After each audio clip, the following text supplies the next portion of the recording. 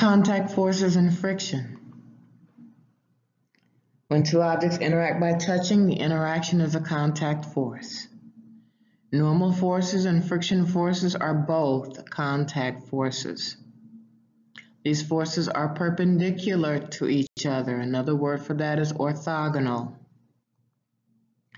If the object is sliding, it is a friction force. If the object has no motion, it's a static force.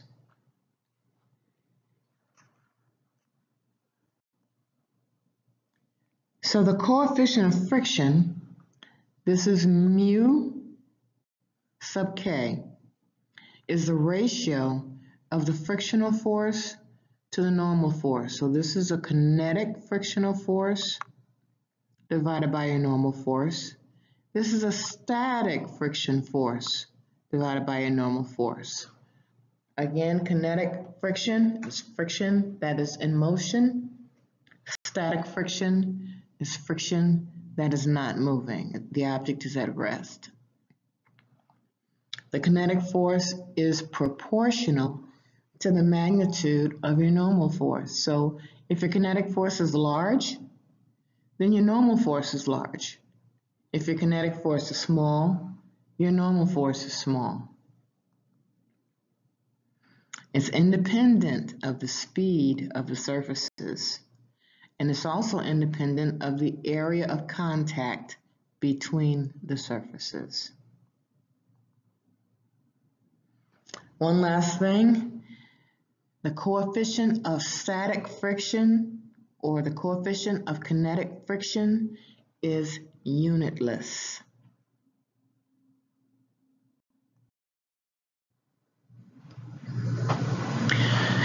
So the normal force determines friction. So if the static friction is less than or equal to the coefficient of static friction times the normal force, then there's basically no movement. Now, when you reach the maximum static friction, that object that you're pulling or pushing starts to move from rest, okay? And when it starts to move, it's no longer at rest, it's no longer static friction, so that's the maximum static friction. And when you're sliding, then that, of course, is kinetic friction. F sub k equals mu sub k times n.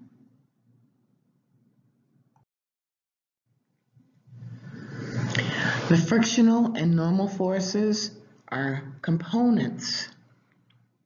Here's your frictional force. Here's your normal force. And they're vector forces or vector components of this contact force, which is the resultant. So we need to be able to find frictional forces given the mass of the object and the nature of the surfaces in contact with each other. So there are two areas of friction. When an object is sliding with respect to a surface, you have kinetic friction force. When there is no motion, there's static friction force. So you should be very clear now on your frictional forces. So remember, when F sub s, or static friction, is less than or equal to the product of mu sub s times your normal force, there's no movement. When you reach F sub s max, it's just starting to move.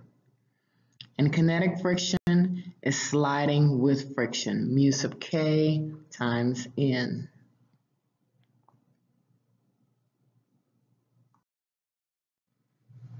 Now let's look how the friction changes as the forces change. Forces from static friction increase as the force increases, while forces from kinetic friction are relatively constant. So if we look at A, there's no applied force. The box is at rest. There's no friction. So F sub s equals 0. When you go to B, you have a very weak force and the box remains at rest. So it's still at static friction, it's not moving. But when you apply a stronger force and it's just about to slide, then that's when you're reaching that maximum static friction, like in C. So for D, now the box is sliding at a constant speed and you have kinetic friction.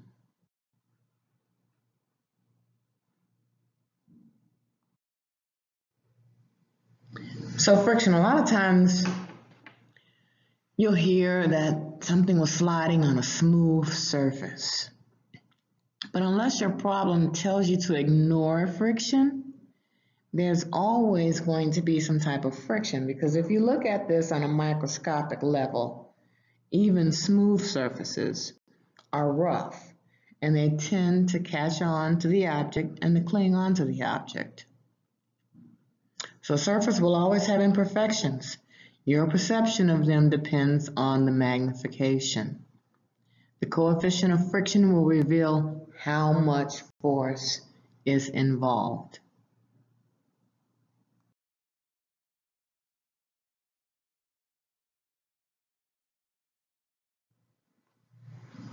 Next, we'll look at inclined surfaces. Now, you have an X and a Y axis. We've been talking about displacement on X and Y axis, forces on X and Y axis. But what happens when that X and Y axis tilt? When they tilt, you have what's called an inclined surface. Now, the normal force is still perpendicular or orthogonal to that surface. Whether it's tilted or not, it's perpendicular to that surface. And the weight is still vertically downward. So when the weight is parallel to the surface, like here and here, because this is the same surface, it's just a mirror image, then W sine theta equals mg sine theta, because W equals mg.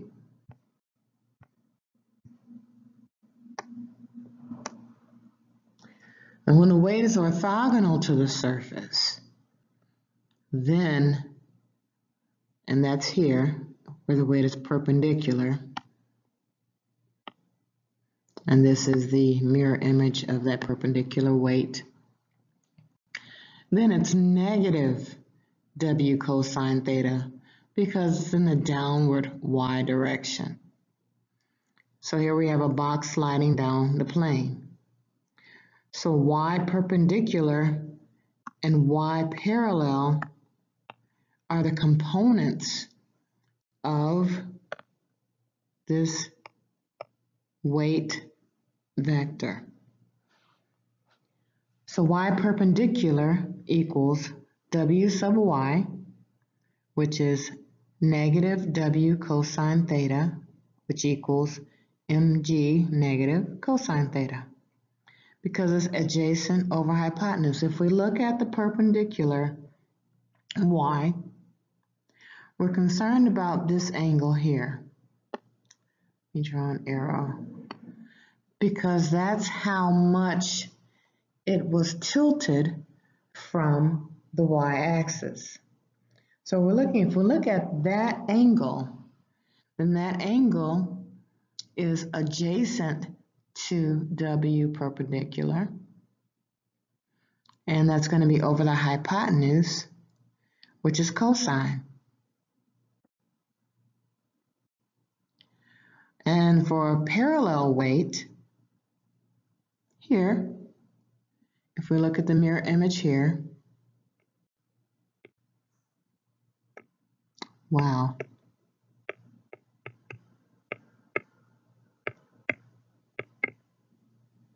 Parallel weight, that is opposite to that angle over the hypotenuse, which gives you a sine.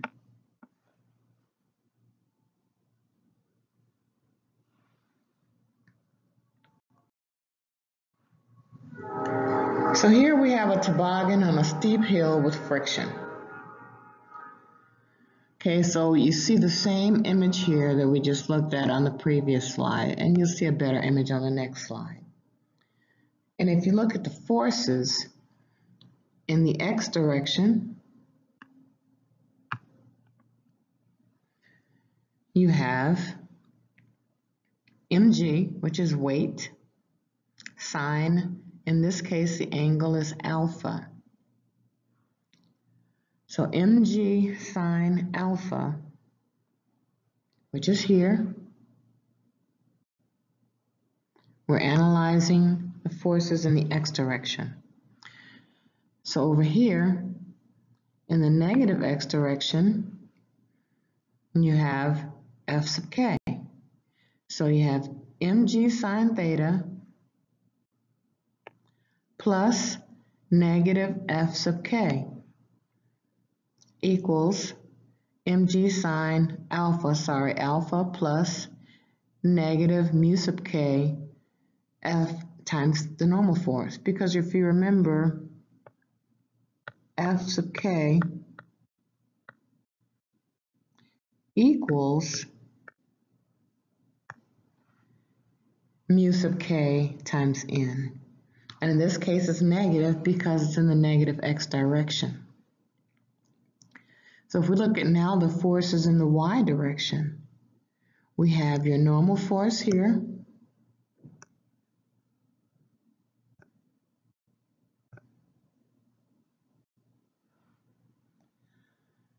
plus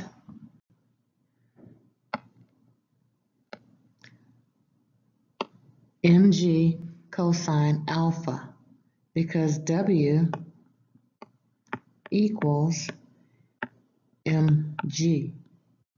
It's in the negative y direction, so we're going to make that mg negative. So n plus negative mg cosine alpha equals 0. And of course, mu sub k is going to be the sine of alpha over the cosine of alpha, which is tangent alpha.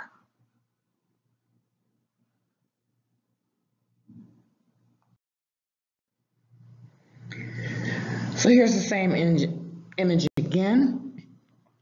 We see the forces in the x direction.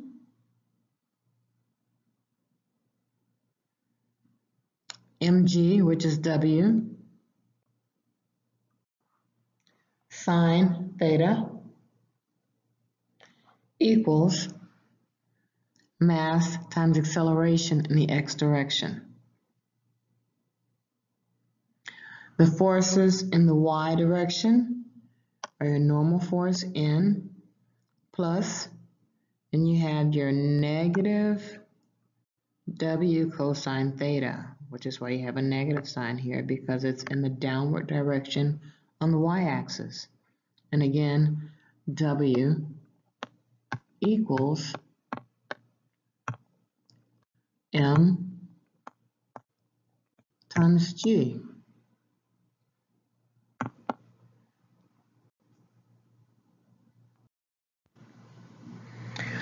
And as we look at acceleration in the x direction, acceleration is G sine theta, okay, which is the same as if you put that M there, mg sine, in this case the angle is called alpha, which matches this.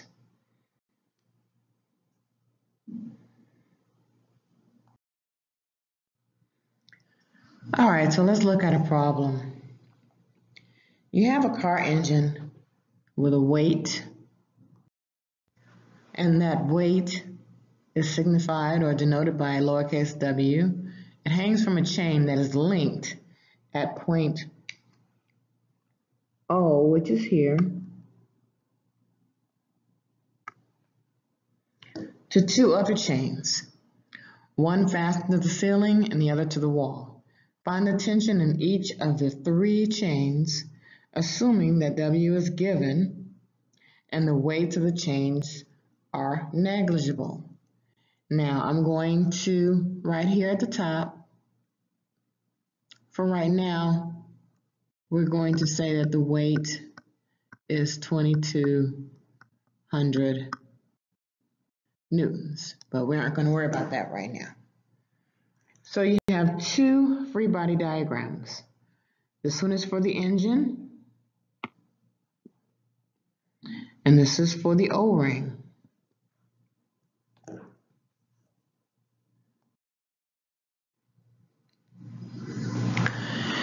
So we want to find the tension in each of the three chains, assuming that W is given and the weights of the chains are negligible. Okay, so let's look at the forces in the X direction.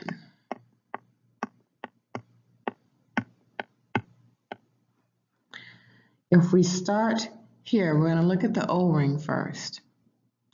If we start in the X direction on the positive side, you see T3 cosine 60. So let's write that first. F sub X equals T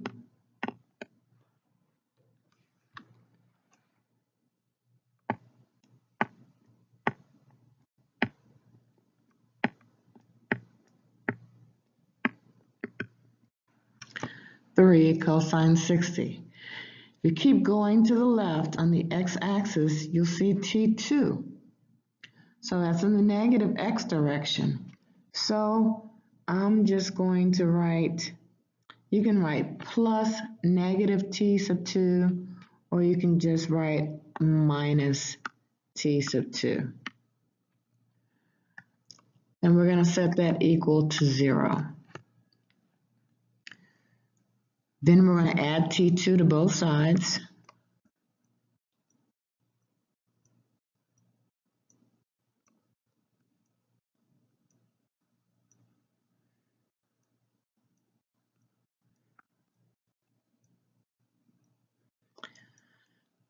And you get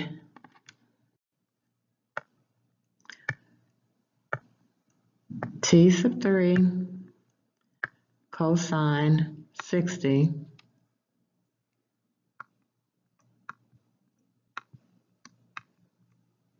equals T sub 2.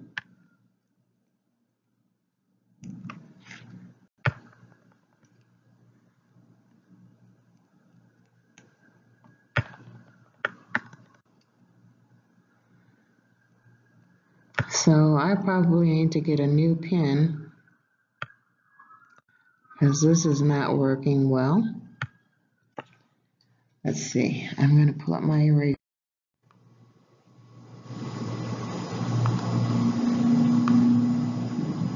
See if I can write that a little neater.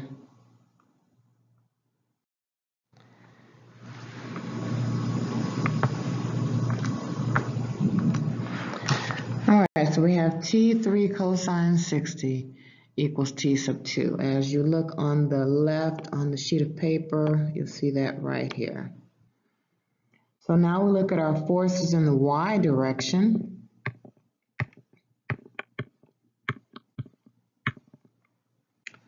And we start again at the top. This is at the top. So we have T3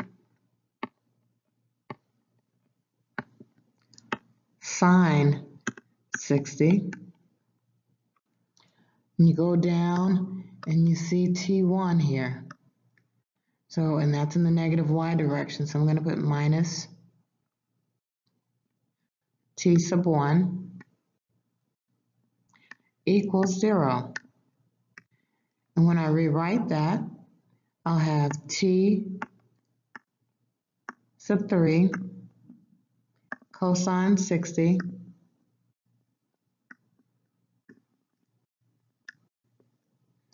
equals T sub 1. As you see on the sheet of paper to the left here. So the question is, what is T sub 3? So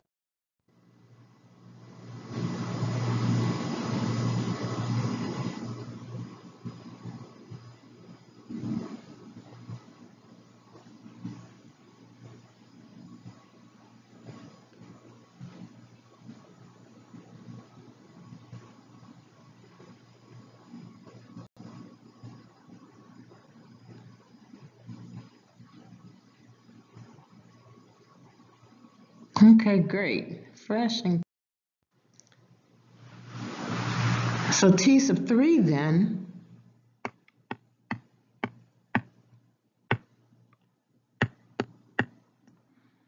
is going to be, if you consider the equations that we just came up with, T sub 3 is going to be, if you rewrite this equation here, T sub 3 is T sub 1 over sine 60.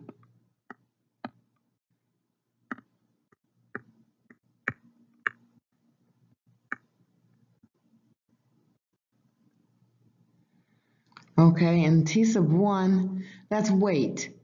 Okay, so I'm just going to change that T sub 1 for right now to weight over sine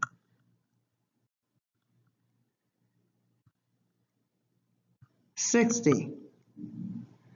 And let's remember from algebra, even though we don't see it, there's a 1 in front of that W.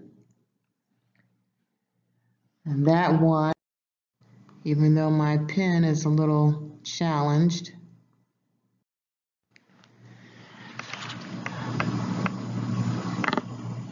there we go. So 1W over sine 60. So you take the sine of 60 and the inverse of that, or 1 divided by sine of 60, and you'll get that T sub 3 equals 1.155 W. Don't forget to put, excuse me, don't forget to make that W a little neater.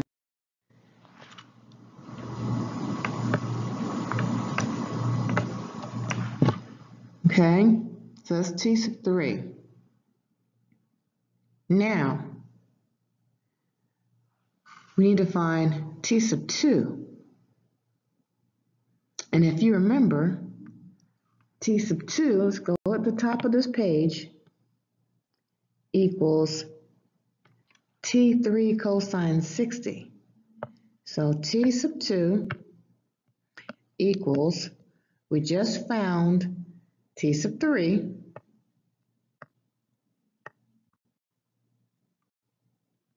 cosine 60, and that equals 0.577 W. All right. And we already saw earlier that T sub 1 from this equation again, I'll draw an arrow on the page, is T3 sine 60. So T3 is 1.155 sine 60. And that equals 1.000 W. Okay? So now you have T sub 1 here. You have T sub 2 here and T sub 3 here. Now you're going to take the fact that the engine's weight, W, equals 2,200 newtons. And you're going to plug that in for all the W's. So I'm going to erase this screen. Well, I really don't need to erase it. Look over to the left, and when you plug in 2,200 times T sub 1, which is 1.000, you get 2,200 newtons. For T sub 2, 0.577 times 2,200 gives you 1,270 newtons.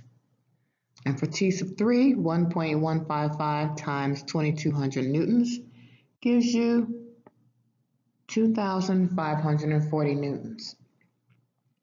And that makes sense, because when you think about T sub 3, which if you look up at the image to your right at the top, T sub 3 has to have a magnitude that's larger than W so that its vertical component can be equal in magnitude to W in order to hold up that engine. Okay? All right, I'm trying to take my time to make sure everyone gets this.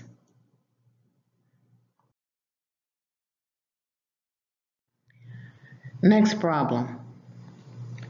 Ignoring the weight of the cable and friction in the pulley and wheels, determine how weights 1 and 2 must be related for the system to move with constant speed. So basically for this problem, we're going to look at the weight of the bucket and the weight of the cart to see how those weights are related to keep that cart moving as the string pulls the weight over the pulley on the bucket. So here you have the free body diagram for the bucket, and here you have the free body diagram for the cart. Okay, so if we look at the cart, let's look at the cart first. And let's analyze the forces for the cart in the x direction. So you see, starting here in the x direction, you'll see T, and you see W sub 1 sine 15. And W1 sub 1 sine 15 is in the negative x direction, right? So that force analysis should look like this. T minus W sub 1 sine 15.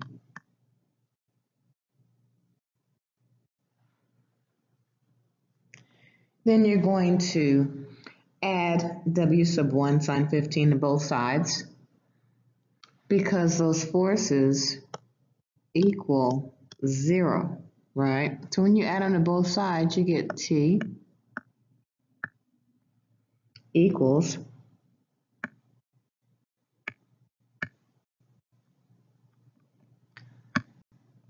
W1 sine 15. Okay, now we looked at that in the x direction because as you look at the cart, it's moving in the x direction.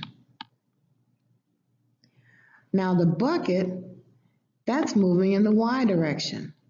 So we're going to look at the forces of the bucket in the y direction, which is simply T minus W2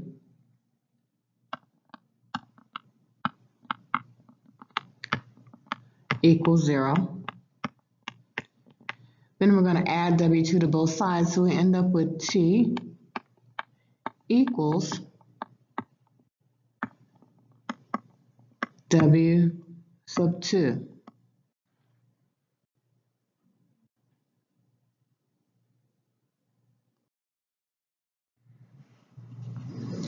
Okay, so as we look at the sheet to the left, remember we're comparing the weight of the bucket and the cart to see the relationship between the two.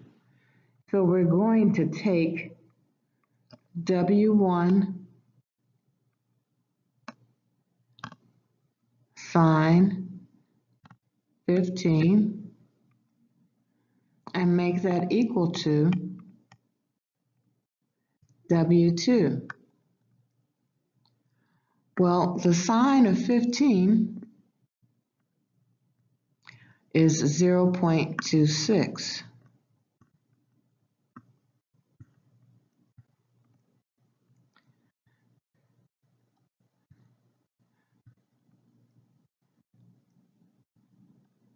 And for W2, there's that 1 there. So, if you look at that, that tells you that weight 1 is about 1/4 of the size of weight 2. So weight 2 is larger than weight 1, which makes sense because it needs to be in order to move that cart up that incline.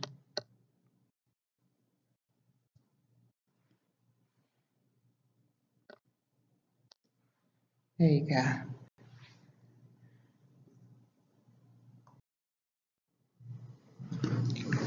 Next problem I'm giving to you as homework. Work on it on your own. A car, with a weight of 1.76 times 10 to the 4th newtons rests on the ramp of a trailer. The car's brakes and transmission lock are released. Only the cable prevents the car from rolling backward off the trailer. The ramp makes an angle of 26 degrees with the horizontal. Find the tension in the cable and the force with which the ramp pushes on the car tires. So a free body diagram has been provided for you. This is for the car.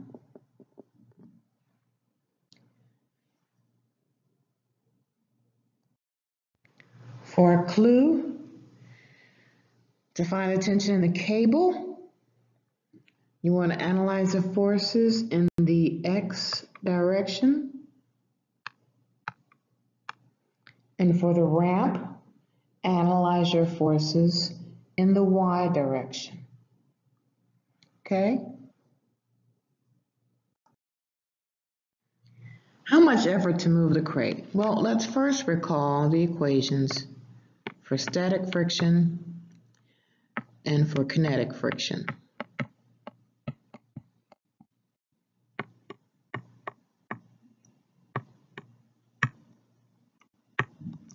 Mu sub S times N for your coefficient of static friction, and mu sub K times N for your coefficient of kinetic friction.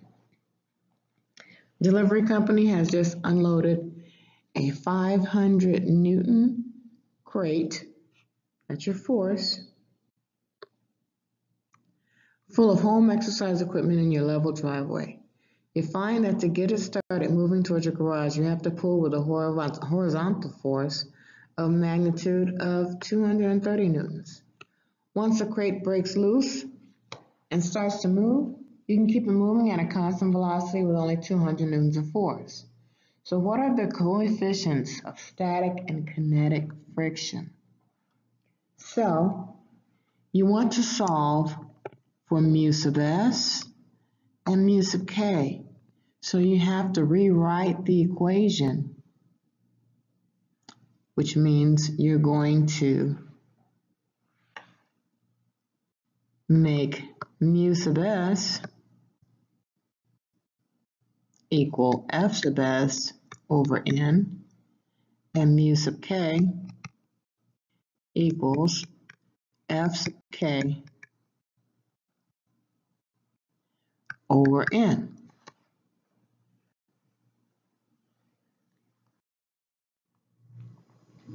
So as you analyze your forces, N minus W, then you add W to both sides, you get N equals 500 newtons.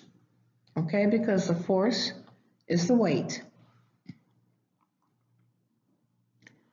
Then you have tension minus your static friction equals 0. Add F sub S to both sides, and you have F sub S equals 230 newtons, because the problem told you that that was the tension. So now in order to get that coefficient of static friction, you simply divide F sub S by N. So you get mu sub S equals 0.46. No units because coefficients of friction, static or kinetic, are unitless. Do the same process for the coefficient of kinetic friction. And what if it's at an angle? The previous example has one new step. The force is applied at an angle, which is 30 degrees. So the sum of the forces in the x direction are t cosine 30, okay, plus negative f sub k, so it's going to be negative 0.40.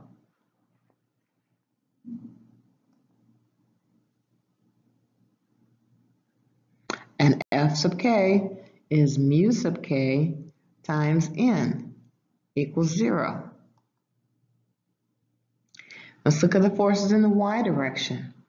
You have your normal force plus t sine 30.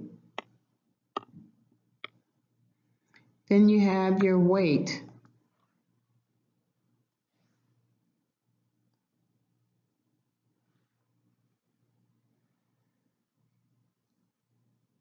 So your normal force equals 500 minus t sine 30. How do we get that? We added w to both sides and we subtracted t sine 30 from both sides. So it's n equals 500, which is your w, minus your t sine 30. Okay, plug and chug your values.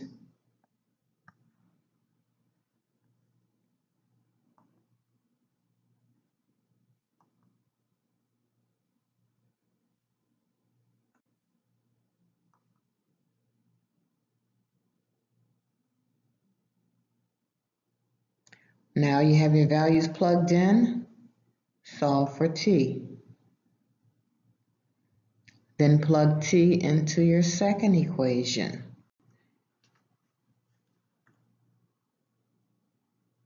Here to get n.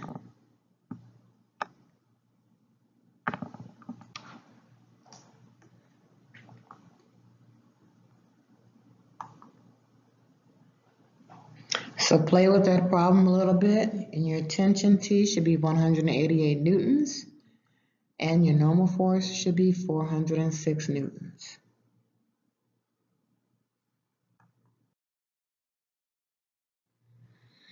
Now let's talk about your lungs. Whenever you breathe in, your lungs expand. When you breathe out, they compress. So they kind of obey what's called Hooke's law.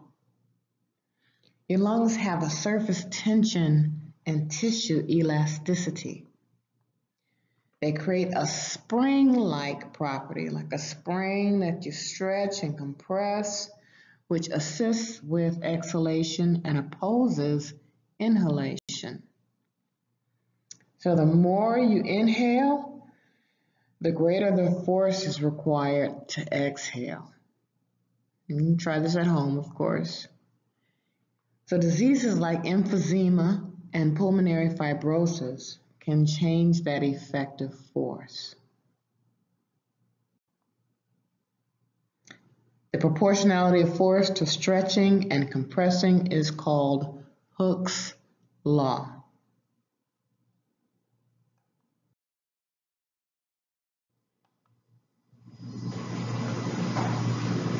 Hooke's law is the force of a spring equals K, which is called the spring constant, times your change in the length from when something is stretched or compressed. If it's compressed, then it will have a negative sign in front of that K constant.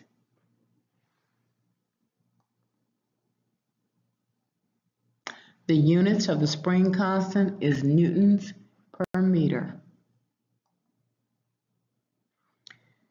So just like a spring, when it's compressed, or let's consider a spring, when it's compressed or pushed together, you let it go and it bounces back because it wants to go to a state where it was before you pushed it, which is called the state of equilibrium. And the same thing, when you stretch that spring out and you let it go, it bounces right back to its initial position because it wants to go back to its position or state of equilibrium. So if you have a stiff spring, then you're going to have a really large spring constant, okay, because it requires a large force to stretch or compress that spring. The spring constant, K, is always positive. Remember, it's like gravity, it's always positive. Gravity is always positive unless you have a downward acceleration vector. In this case, the spring constant is always positive unless you're compressing it.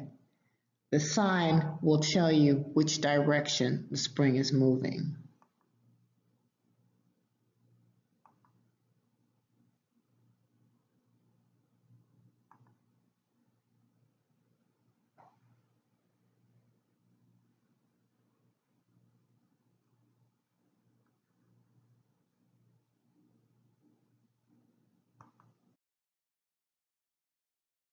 Which brings us to elastic forces. Springs or other elastic material will exert force when stretched or compressed.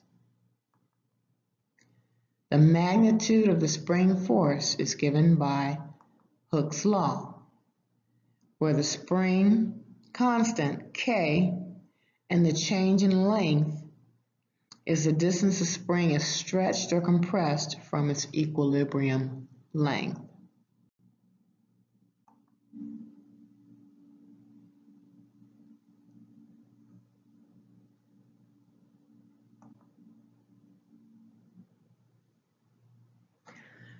So as you look at the image, the top image has a spring that is in its equilibrium position.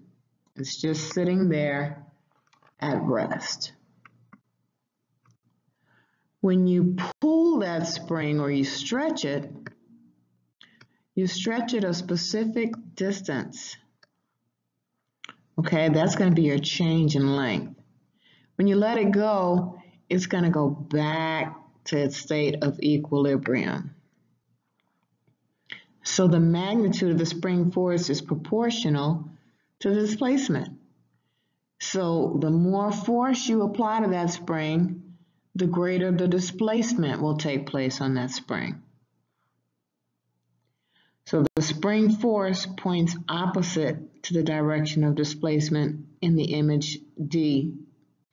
Here it's being compressed in the negative X direction. When you let it go, it wants to go back to its state of equilibrium.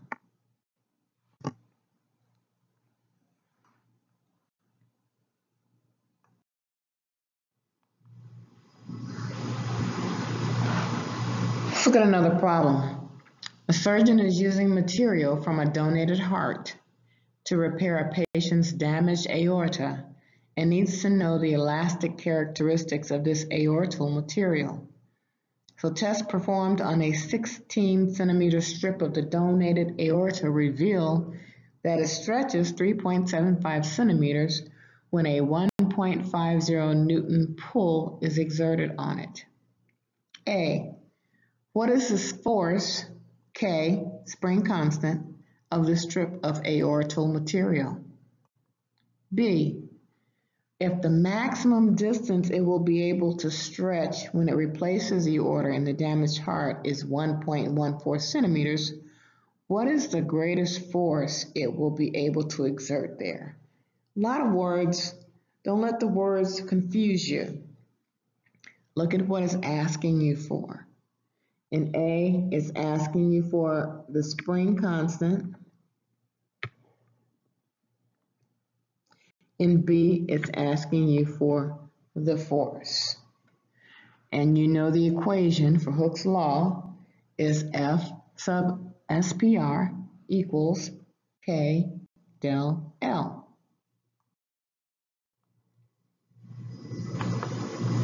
So if you want to find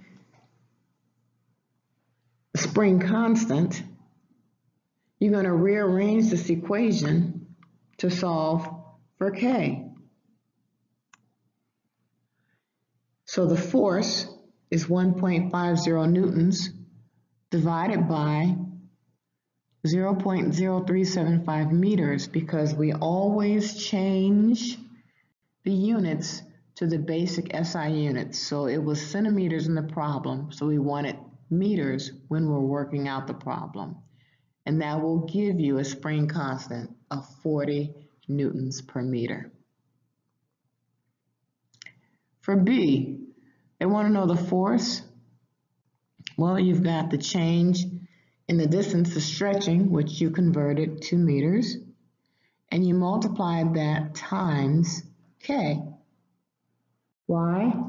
Because the equation for a spring equals K del, I really need to get a new pen, L. Del L is 0.0114 meters. You multiply that times the spring constant you found in A, and you get 0.456 newtons. So again, a lot of words in the problem. Don't let the words scare you or confuse you. It's just a matter of looking at what you're given, looking at the formula you're going to use, and how to plug and chug.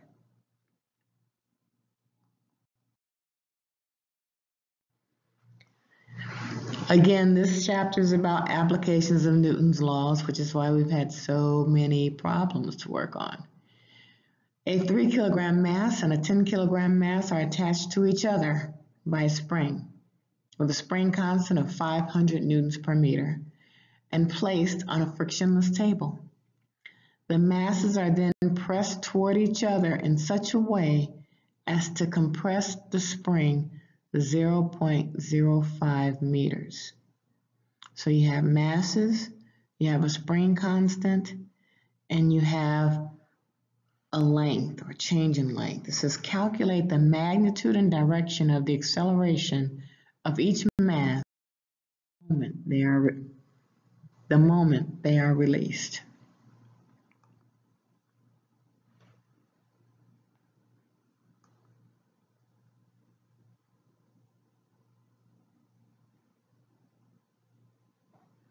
So 500 newtons per meter, that's your spring constant.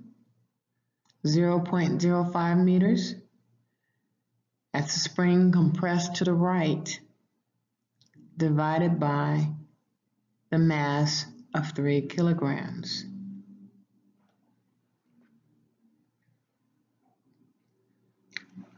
At the top, you will see that equation for acceleration. And you'll end up with -8 meters per second squared.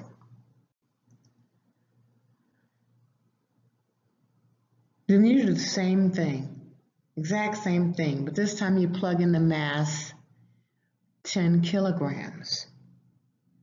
And you get an acceleration of positive 2.5 meters per second squared.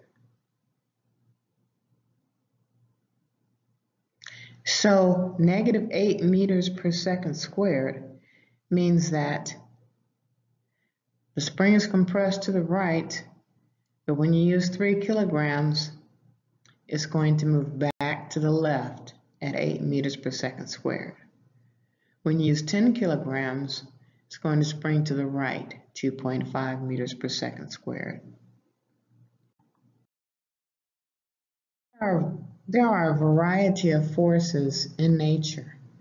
Gravitational interactions, those are interactions that get weaker as the distance increases. So as the further out you go in the universe, the weaker the gravity gets, but it never gets to zero. You have weight, which is Earth's gravitational pull acting on mass.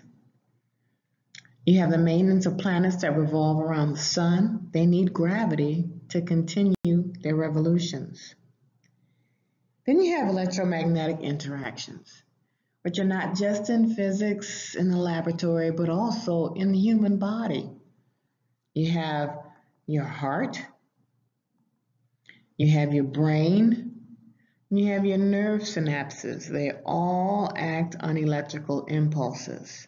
So we don't just consider electromagnetic interactions between charged particles, positive and negative charges in electric and magnetic fields, but also in human anatomy.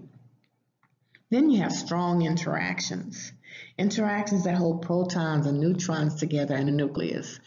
Those subatomic particles are actually called gluons. And just like the name sounds, they act like glue to hold the particles together. There are several other subatomic particles, quarks, hadrons, leptons, muons, not just protons and neutrons and electrons. There's several more that have strong interactions. Nuclear forces, forces that bind elementary particles and combinations. Then you have weak interactions, and then that comes about when you have nuclear radioactive decay taking place, like beta, alpha, and gamma particles.